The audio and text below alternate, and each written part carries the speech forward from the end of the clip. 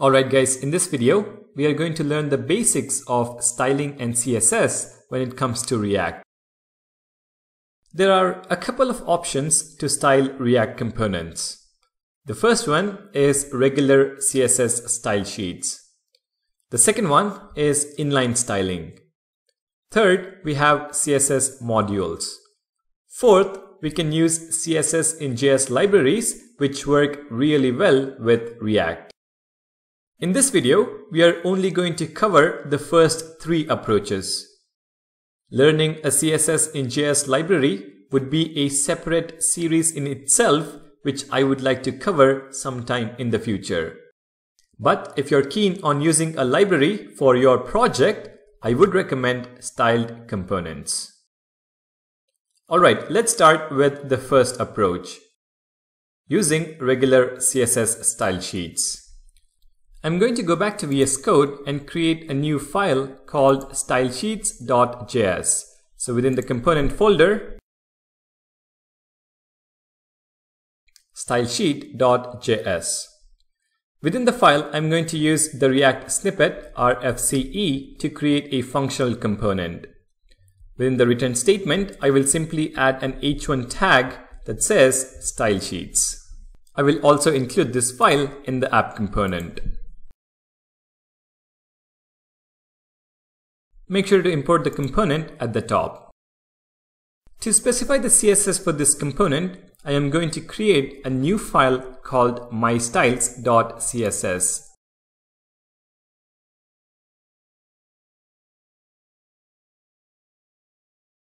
Within the file, I am going to create a class, primary, and set the color property to orange. Now to be able to use this class in our component, we will have to import it. So in stylesheet component, import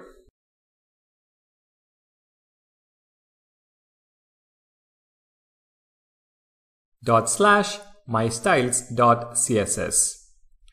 Now on the h1 tag, we can specify the class using the class name attribute. Class name is equal to primary. If we save the file and take a look at the browser, the text should appear in orange. And you can also conditionally apply a class based on props or state of the component. For example, let me pass down a prop called primary and set it to false. So on the stylesheet component, primary is equal to false. Now I can use the props in the component. Pass props as parameter, and within the body, let class name is equal to props.primary, then the conditional operator, and if it is true, we set class name to the string primary. If not, we set it to an empty string. And we are going to use this class name variable as the value to our class name attribute. If you now take a look at the browser, you should see the text appear in black. If I go back to app component, pass the prop primary as true,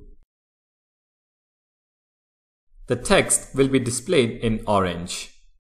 So basically what we are doing is reading the value of the primary prop, and if it is true, we are setting a value of primary, and if it is false, we set it to an empty string.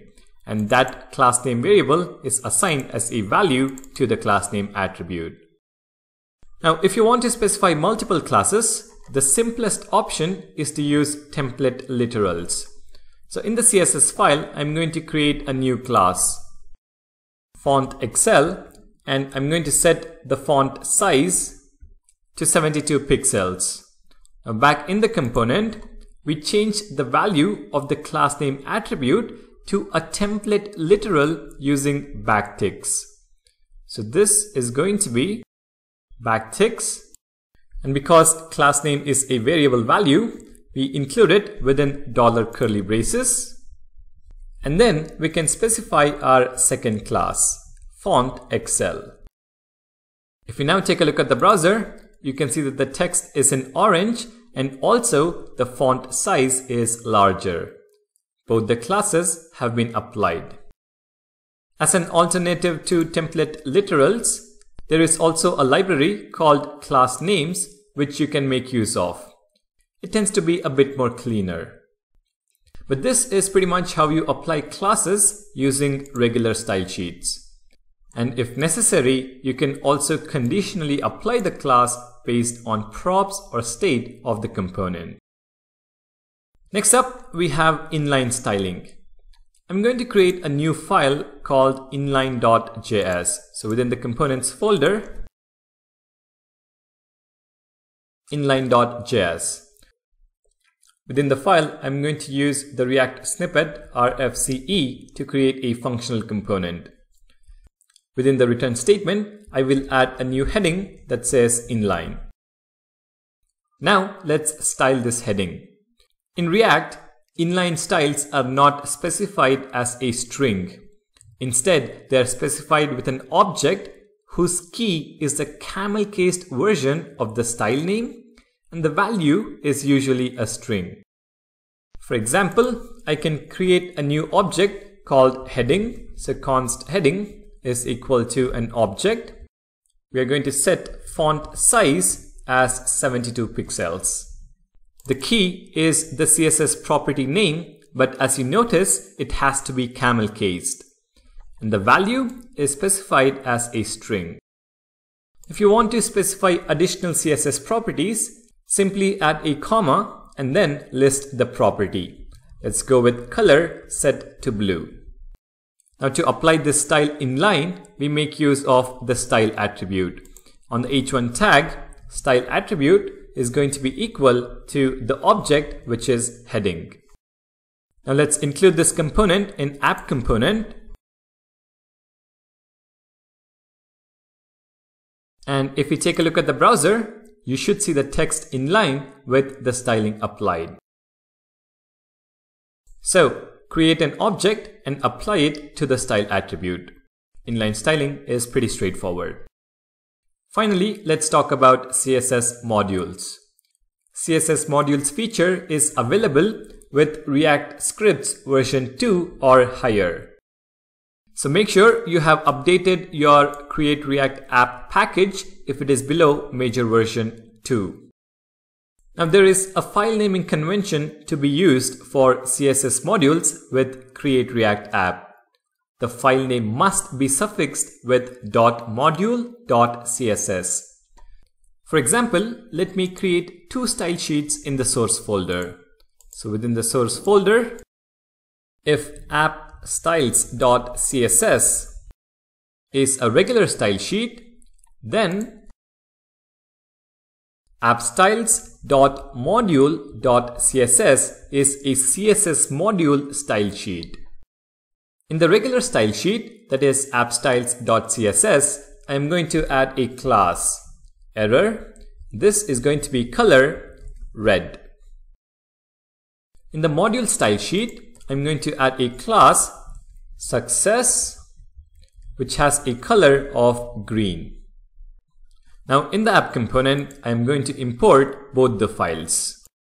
Import ./app.styles.css, and for the module file, import styles from ./app.styles.module.css. You can see that there is a difference in how we import a module style sheet. Now to use the error class from the regular style sheet, I'm going to add an h1 tag that says error and set the class name attribute to error. To use the class from the module style sheet, I'm going to add another h1 tag, success, and the class name is going to be styles.success. So we access the class using the import statement variable name. So error is our class name in the regular style sheet, and success is our class name from the module style sheet. And let me quickly correct the spelling. If you now save all the files and take a look at the browser, you should see both the classes being applied. Error in red and success in green. Now, one advantage of using CSS modules is that the classes are locally scoped by default. For example, if I copy the error heading into the inline component and uncomment the inline component, you can see that it still works. The heading error is in red. So the CSS kind of applies to every child component as well. In our code, it applies to app component and inline component, which is the child component. Now this might lead to CSS conflicts. CSS modules, on the other hand, because you reference the class names using the styles variable, it cannot be used in the children component. If I copy the success heading and paste it in the inline component, you can see that the application doesn't compile. It doesn't know what styles is. So you can't accidentally use a class that is defined for some other component. So that is the CSS module approach. We have covered the regular style sheet approach, inline styling, and CSS modules. If you want to try out a CSS in JS package like styled components, please do so by all means. But this is pretty much the basics of styling React components. Thank you guys for watching. Don't forget to subscribe, and I'll see you guys in the next video.